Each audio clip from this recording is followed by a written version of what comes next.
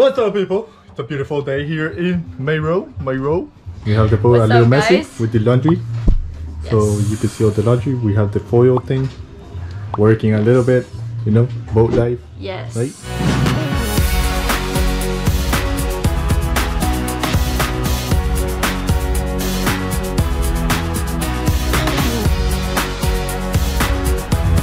Mama G.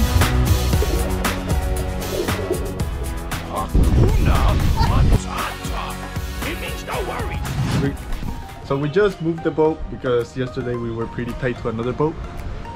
So we went more near the shore. You can see there. Pretty nice. So yeah, the ocean here is beautiful. So we're gonna walk along the beach and then hopefully we'll go and do some snorkeling there. That's like a little reef. And yeah, you can see the anchorage is really tight. Really tight. Ready? Ready to go. Oh, you're so pretty. Thank you, baby. You can see how beautiful the water is. It's like crystal clear, blue water. Super beautiful, but the anchorage is also super packed. Yeah, because every time like another boat would anchor right next to us, we would have just a really bad night because you're always thinking that, you know, we're gonna crash because last night was pretty windy, and if the boats rotate, like you can always, you know, hit a boat. So Alejo woke up like at 3 a.m, put a bunch of fenders. So this morning we said, no, we're moving to the front line. So we're moving to the first line, be the first ones by the beach. That way nobody can anchor or attach to a mooring bolt in front of us. Hakuna is right there.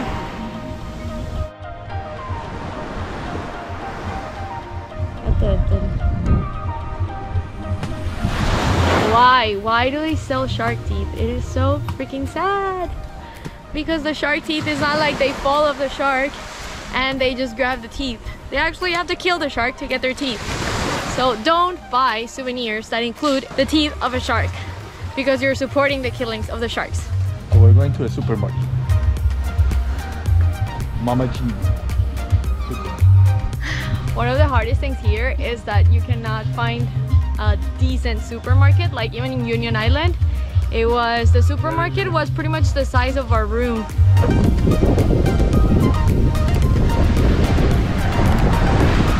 This is paradise.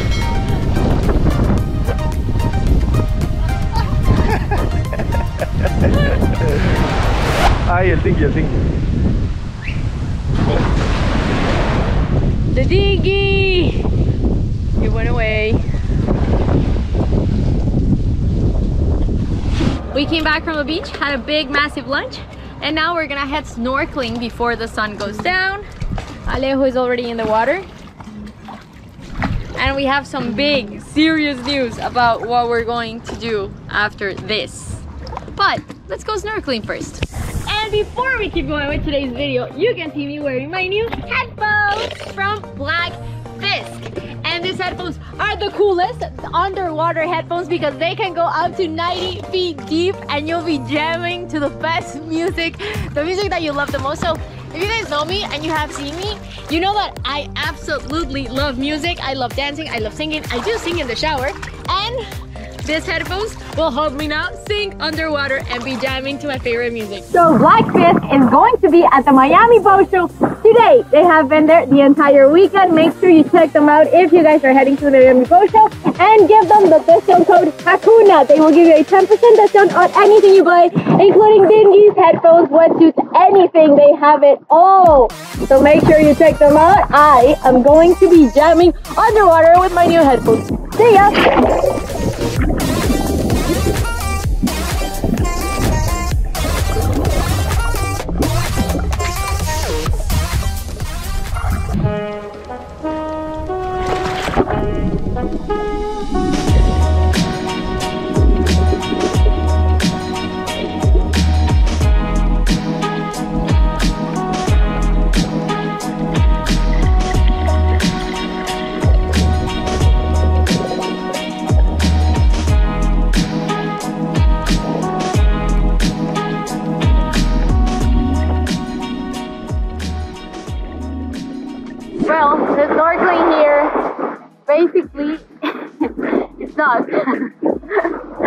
What do you think of the snorkeling here?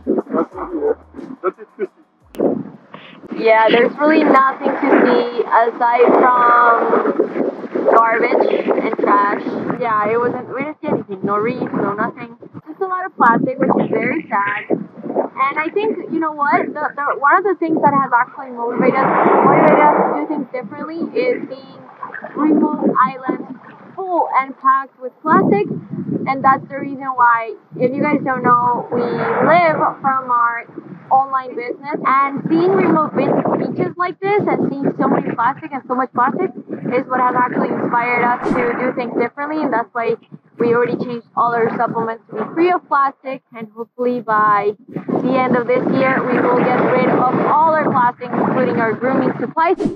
So we were actually thinking of heading to the ABCs, and that was the plan for us, just to head to the ABCs. And something just changed. So it's been our dream to go to a very special place of the world called Los Roques in Venezuela.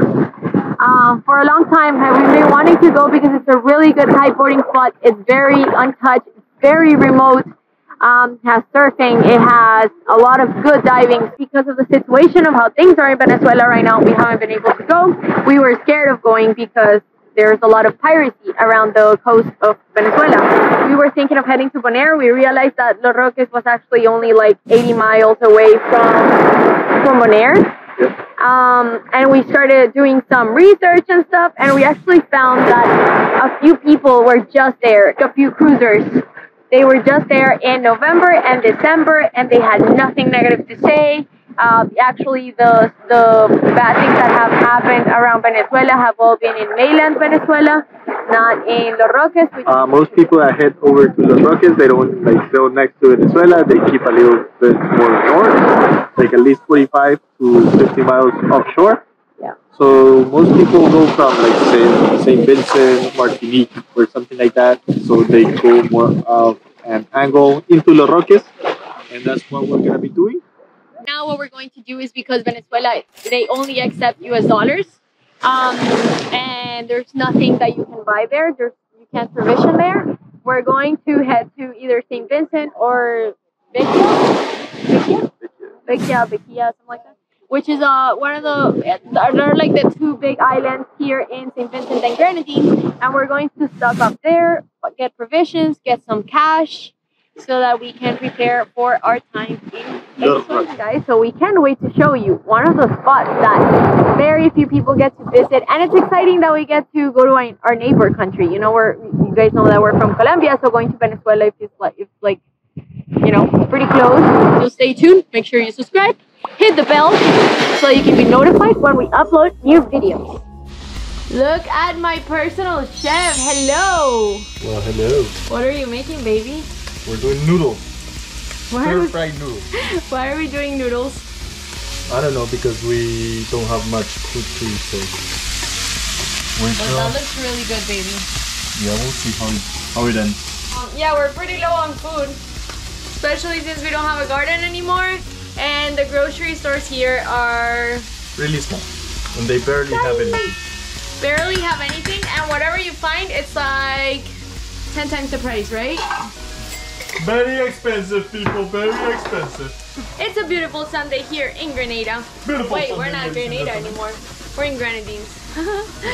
In Grenadines, and today we thought about going to the beach and just kind of like setting a little like our little tent and just spending the Sunday there. Yes.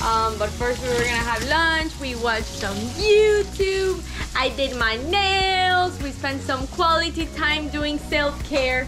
Oh yeah, and my back is hurting a lot today. I don't know, Alejo put some cream this morning. He was being a good husband. Right, baby? Very, very good husband. A little massage, you know. Yeah, and hopefully it will get better, because next week is kiting season. Wait, not next week. When? Tomorrow? Starts tomorrow. Oh, it starts tomorrow. The wind starts tomorrow. It's gonna be super windy, and we really want to kiteboard. It's gonna be here for another couple of days while the wind lasts. Enjoy the kiting, and then we're heading off to. Did we decide where we're going? If St. Vincent or Bequia? I think so. Yeah, so we're heading to Bequia, which is like one of the biggest islands.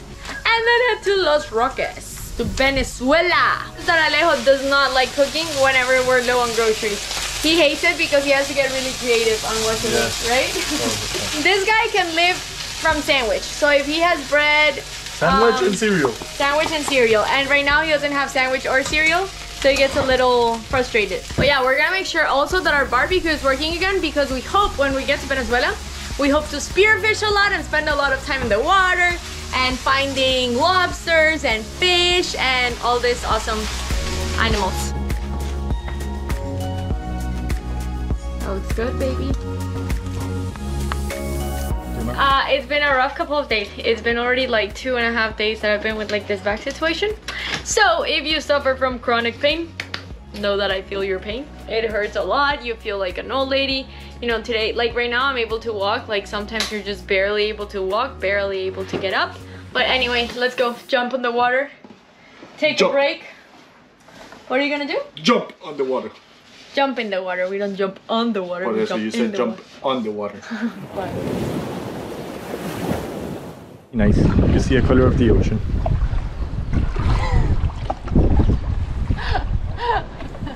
Alejo spent the other day just cleaning the boat by himself for the first time, because there's something I don't like about living on the boat, is cleaning the bottom of the boat. I really dislike it. And this boat seems huge. You know, it doesn't seem that big when you're living on it. Well, actually it does. It's a pretty nice and comfy boat. But yeah, Alejo did a really good job cleaning it. Check it out. Looks pretty nice. I'm glad that we raised the water line, because as you can see, before the water line was around here and we would get all of this yellow. So now that we raised the water line, we don't have that problem. So this is the inside of the boat. It looks pretty nice, still keeping it clean, and I love the gray that we did here. What do you think? Is it good? I don't know. I don't know if this paint is any good or we damaged the paint. Really? Because it's coming out again? It's coming out. Lots of growth. Do you think we messed up by leaving the boat probably like in the water? But do you think that was it, or do you think it's actually the paint? I think it was just leaving the boat without cleaning for a long time. Jesus, I told you.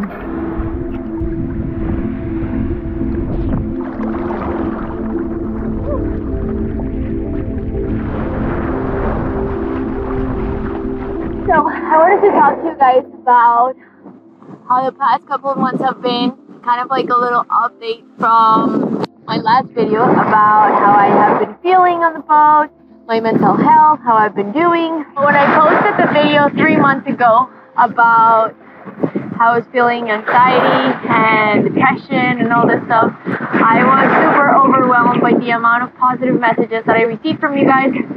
And I really, from the bottom of my heart, I wanted to respond to all of them, but my head just wasn't in the right place, and I just didn't feel like doing it and like taking on more things to do.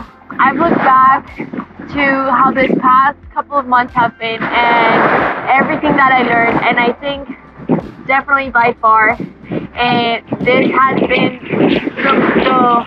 my year of transformation, if you want to call it that. The year where I have definitely learned the most about what I want. And look at this monkey before I keep going. What are you doing, baby? I'm here reporting from the coconut tree on the very tip. You can see a view from here. Pretty nice. Hakuna is right there. Right there.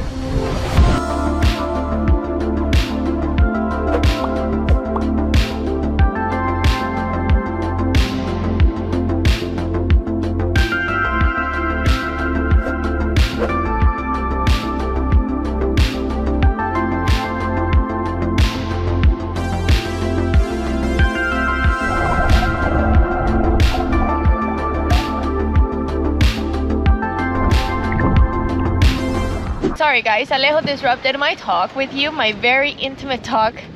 But anyway, as I was saying, so yeah, it was definitely the most transformative year of my life. And I learned that, you know, you get anxiety when you're living on the future, and you get depressed when you're living in the past. And eventually, if you're leaving enough time in the future, which was what I was doing, I was, you know, working so much and preparing so much for all my work, and what I wanted for the future and what I wanted for our goals, that I completely lost track of actually living in the present. And eventually, if you're living in the future enough, your present doesn't become as awesome as it actually is. And so you're hoping that you can get those moments from the past back, and then you're living in the past, and that's when you get depressed. I think we are all a work in progress, and I think, you know, we're all trying to live our best life, and we're all trying to do our best. For me, I learned that I don't have to take on everything. 4 months ago, I was feeling very stressed out just about like the amount of work that we had on our business, just the fact that I had to keep up with the videos.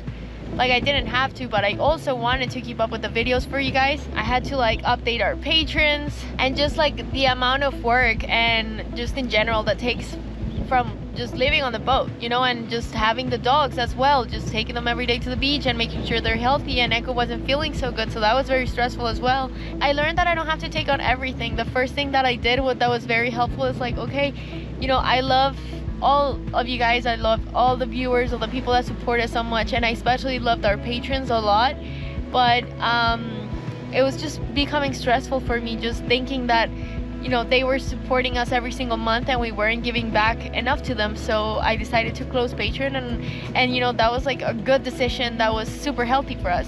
My entire life I thought, you know, I can live in an island in the middle of nowhere.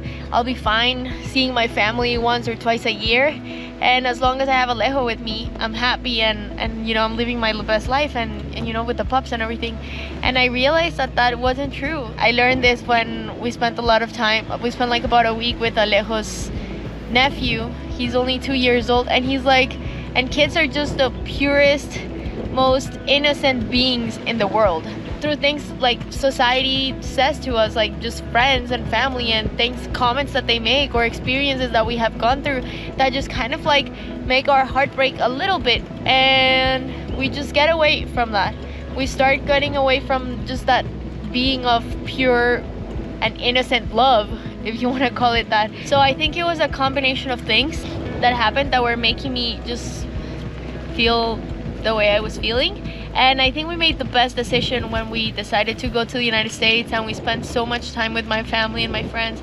We all have our little issues, and we all should do our best to fix them. And as psychologists, we'll give you the tools, and we'll give you like great help and great support. And I think, you know, for me now, what we're working with my psychologist is like looking back at my life and seeing, you know, the little tiny moments that have made a huge impact in the person that I am today. I had the most amazing childhood. My childhood was amazing. My parents are the most supportive and loving parents that anyone can have. And even then, you know, we all have these little issues, and it's important to just make it normal and normalize it, that, and it's okay to look for help, and it's okay to just not be okay. And I think that's what I learned this year. It's as if you guys were comparing your lives to our lives, and we had never shared our struggles with you. You would think that we're living this perfect life, when in reality we're not, and we have our own things, and we go through our own little struggles, and you're there thinking, no, they're living in paradise, you know, they don't have a worry in life, and I'm here sitting in my sofa not doing anything with life. So if you think that way, it's important not to compare, because we're all going through our own struggles. It's a lot easier to pick up the camera when everything's positive, when everything's good, than when things are bad. Like, nobody, I mean, it was really hard for me that day to pick the camera and record myself just crying and just having the worst time ever, and I didn't want to do it. But the reason why I wanted to do it was just, my motivation to do it was just so that, because I felt guilty for sharing positive things when I was feeling so bad inside. And what we see online and what we see in social media is not always the reality, because some people make the choice to not pick up the camera ever, even if they're having a really rough time, and show always whatever's perfect. So comparing ourselves, big no. I have the most supporting and the most amazing husband, and he supported me through everything. He gave me, all the love that I needed, all the support. I'm gonna be changing the air filter on the compressor. So this is the first time we do it. We're supposed to change the filter, like the air filter, every 6 months. And the filter goes in here, so I'm gonna open this and I'm gonna fill up the tanks just to have them filled up. It's not good to leave the diving tanks empty. You can do like condensation and rust inside, so no good, no bueno, no bueno. So this is the old filter. I don't know, it doesn't look bad, or it doesn't look that good. It doesn't look too good, looks dirty. It's the new one. See the difference? I mean, they look very similar. This one feels heavy. I guess it's been wet, like it did its use. So we're gonna put this one in. Should be good to go. So this is the new one. It has the blue sticker. It changes white when it's done. So just gonna screw that in. The other filter I will want to change is this one right here. So this one looks brand new. So how it smells like brand new. It doesn't smell like anything. I'm gonna put this one back. It looks pretty good. Still good shape. We're done with the filter.